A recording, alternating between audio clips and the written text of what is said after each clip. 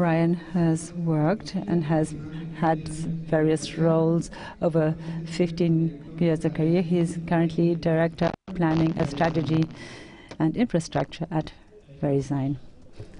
So I should be a really fun use case for the translators today, only because I'm just getting over a case of laryngitis, and I have a habit of speaking English very quickly.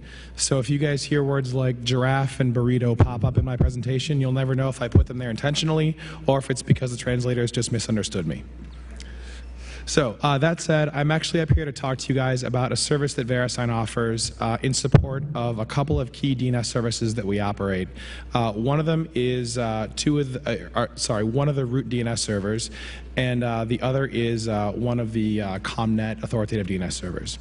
So just as some background in terms of what Verisign does, Verisign operates 2 of the 13 root DNS servers, A-root and J-root. And this service actually provides an instance of JRoot. On top of that, we also operate all 13 authoritative DNS servers for the .com and .net top-level domains, and that's a through m.gtld-servers.net.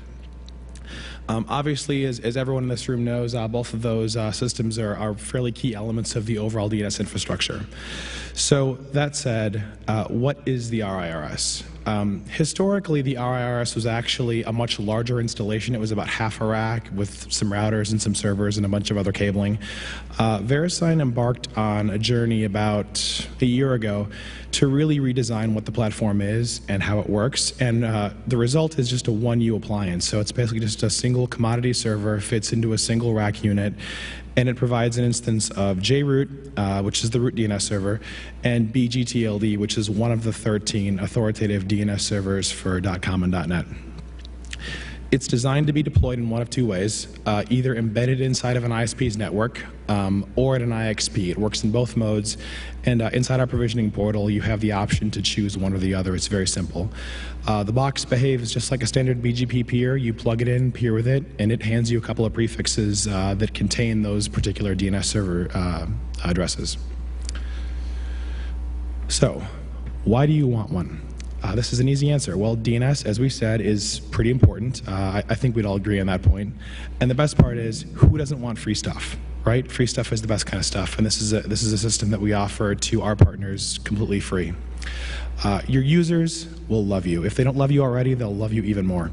And the reason is because the closer, obviously, you put these nodes to your recursive DNS servers, the faster transactional latency, or the lower transactional latency you'll see for queries to ComNet and hopefully the root as well.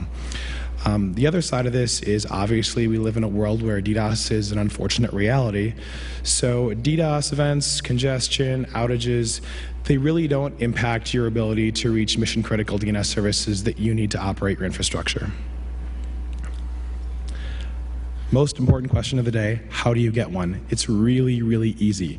So there's a web page right up there. If you guys go to that URL, you'll get a list of tech requirements, a description of the service, and also a link to the provisioning portal where you can sign up for an account and go through a couple of steps and request one. So the process is entirely automated, and we have a pretty good team backing up the portal as well that stands ready to assist you guys. So if anyone's interested, please head to that URL and have a look.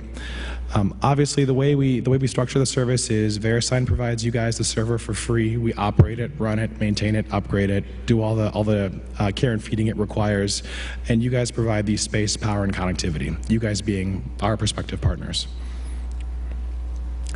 Some of you in the room already have these. You have older versions of these, and you probably want to upgrade them. In fact, you want to upgrade them.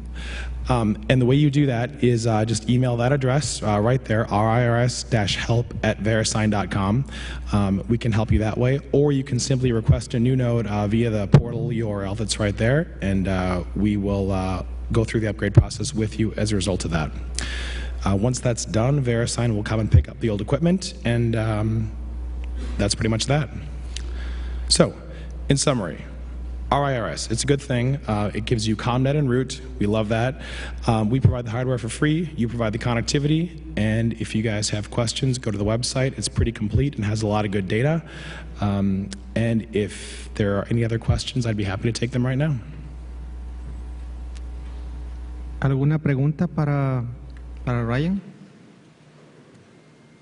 Any questions for Ryan? Okay. Oh, Hi, this is Carlos Martinez from LACNIC. My question is like a logistic one. Do you ship the equipment yourselves? Do the prospective partners have to buy equipment? yes, we ship it to you. Okay. Basically, in the portal, when you sign up for a node, you'll provide us a shipping address, and our shipping partner will get the equipment right to your doorstep. Right. And it's probably on the web page, but it may be useful for the audience here, whether you expect the box to run BGP, one peer, two peer, just upstream. It depends on how you deploy it. If you deploy it in that mode that I discussed, where it's basically embedded inside of an IP network, it's essentially just a transit relationship. If it's deployed inside of an IXP, we'll appear with route servers as well as all the different members. Okay. Thank you very much. Sure, thank you. ¿Alguna otra pregunta? Muchas gracias, Ryan. Thank you, guys. Un aplauso.